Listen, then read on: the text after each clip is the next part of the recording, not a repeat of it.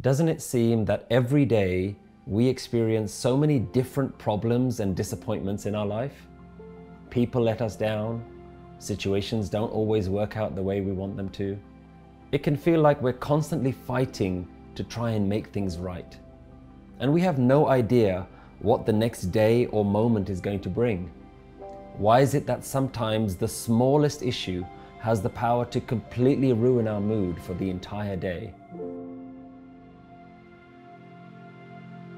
In this lesson, we're going to explore some of these ideas. Where do our emotions come from? What happens when we feel happy or sad? And how can we learn to manage our emotions?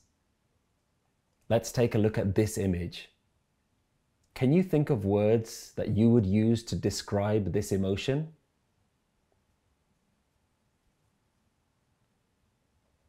Some words that I can think of are angry, stressed, annoyed, maybe all of the above.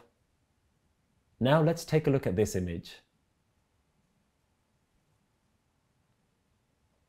I would call this happy, delighted, or satisfied. Now, when we look at the wisdom of the Guru, it shows us that we can group all the emotions such as distress, suffering, and pain into one category. The wisdom calls this dukh. And all the feelings of pleasure, joy, and satisfaction can be grouped together, and the wisdom calls this sukh. So why is it that we experience these two very different emotional states throughout our day? Well, in the last lesson, we looked at time and being fulfilled in the present moment. So let's explore that idea a little further. Imagine this is you at any given moment throughout your day. Without realizing it, we're always creating small expectations that things are going to go exactly as we want them to. It could be the weather, the traffic, that things are always running on time, people are always kind and acting in a way that we want them to. But in reality, circumstances are always changing in unexpected ways, and as events change, we react to them, and our emotions either go up or down. We often call this the emotional roller coaster. Why is it that emotions change with events? When an unexpected event happens, our mind begins to interpret and add labels to it. We can call this the mental story. The mind uses words such as good or bad, amazing or terrible, like or dislike. When the mind repeats these words a few times, then it becomes an emotion. And this occurs thousands of times throughout our day. An event happens, there's a mental story which leads to an emotion of us feeling happy or upset. And we tend to believe this mental story. That is our mind's interpretation of the event. If our mind tells us that something is terrible, then we feel sad, angry, upset.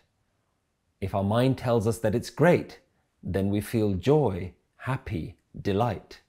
And we swing between these two emotions all day. We also like to think that our emotions are going to last. It's like throwing a ball up in the air and expecting it to stay up. But the reality is, when our emotions go up, there's only one place for it to go, and that's down.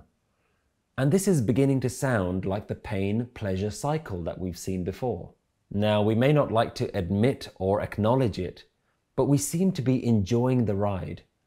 Have you ever noticed that when we're frustrated, we often don't want to stop ourselves? We sometimes like being angry. We feel right telling others how wrong they are. It makes us feel better than them. When we blame others, we can feel superior. And when we shout, it can make us feel powerful. Even when we're upset, we get support and comfort from others. So it seems that our emotions, whether they're happiness, anger, or sadness, are actually quite rewarding. Because they're rewarding, we continue getting back on the roller coaster every day. Now let's take a look at the teachings from the Guru Granth Sahib again. Everyone asks for happiness. No one asks for sadness. But happiness is always followed by sadness, and those who follow the mind cannot understand. Because of this cycle of swinging from happy to sad, the wisdom teaches us that this is not what we all really want in life. It also shows us that happy or sad are not the only two options. There is a third alternative, and we can call this emotional stability, tranquility, or peace. The wisdom calls this Anand or Sahaj. And in the next line, the Guru teaches us, treat happiness and sadness as the same. For those who are pierced by this wisdom, real happiness is achieved. So how can we do this? Let's look again at how our emotions are formed. First, there is an event, followed by a mental story, and then the emotion. I like to think of the mind as a whirlpool of words, thoughts, and labels. Now, as much as we'd like to, we can't always change the events. But what if we could change the thoughts, words, and labels in our head, the mental story? We can do this by practicing words of acceptance throughout our day. We can call these the Guru's Shabad, or wisdom words that we repeat in our mind. And when we do this, we begin to reprogram our mental story, how the mind interprets the events in our lives. Acceptance doesn't mean that we don't act when things need to be done. It means that we act from a place of peace. When I explain this to my children, I tell them that it's like learning how to swim before you fall into deep waters. And we practice in the shallow end of the pool.